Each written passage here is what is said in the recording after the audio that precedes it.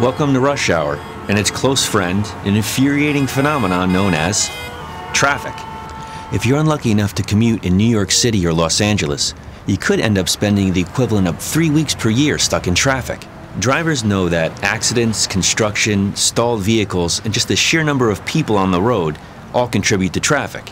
The real culprit, however, is speed, or rather, sudden, random fluctuations in speed. When drivers travel at a constant rate, traffic flows freely. But when even a single driver hits the brakes, the flow is interrupted, causing a chain reaction among the vehicles behind that driver.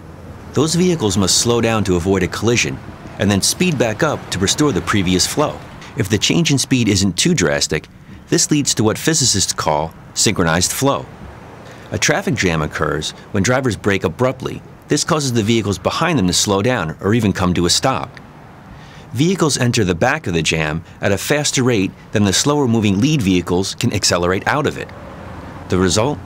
A traffic jam persists until the volume of incoming vehicles drops low enough to allow the lead vehicles to restore the flow.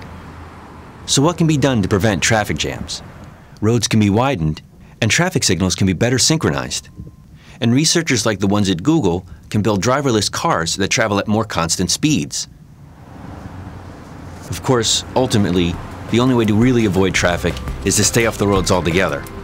For Scientific American's Instant Egghead, I'm Larry Greenemeier.